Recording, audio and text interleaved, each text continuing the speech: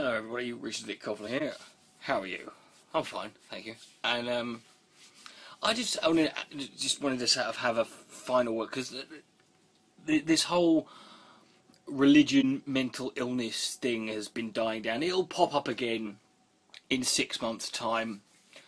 But there's just a few things I wanted to address. Number one is the guy who kind of kicked all this off again, Live Life. And Live Life, you and I have spoken privately and plenty of times on Blog TV, and I think we respect each other.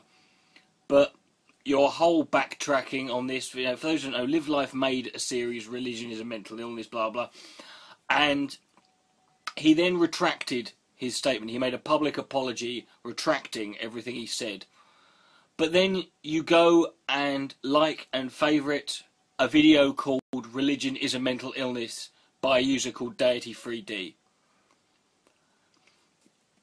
How are we supposed to, at any point now, take anything you say seriously ever again? I know there are lots of people who didn't already, but when you come out and say something, and then you retract it and apologise, and then you go back into it again a week later, you've now made... Now it's not just people who disagree with you in it originally, it's now people who agreed with you. How are they supposed to take anything you say with any credence or value whatsoever? Because you've shown yourself now to be someone who just says whatever he's got to say to stop getting in trouble. Oops. Which is something you seem to do a lot on here. You know? And you complain that people are taking your words out of context or misunderstanding you. You know what, when someone gets misunderstood once in a while, that's one thing. But it seems to happen to you all the time, mate. And that suggests that either you need to clarify, you need to speak clearer, or you need to think about what your actual position is, right, and use better language. Deity3D. This woman made an argument about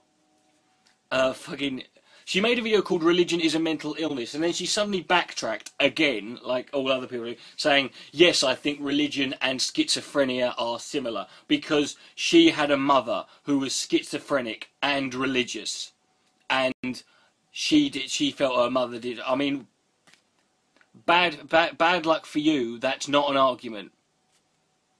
And then you go and then you get a video made to you by Schizophrenic Queen, who, as her name suggests, is schizophrenic, and you send her a PM, which she just shared on her Facebook, saying that you think she's off her meds and the last thing you need are... And you get enough trouble from theists, and you get attacked enough from theists, you don't need, as you put, mentally fucked up atheists coming after you too. You know what? Fuck you. Alright? And then you get atheism defended, making the same arguments again.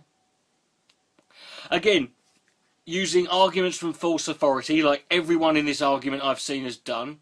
Using nothing but your own personal opinion, which is of value to no fucker.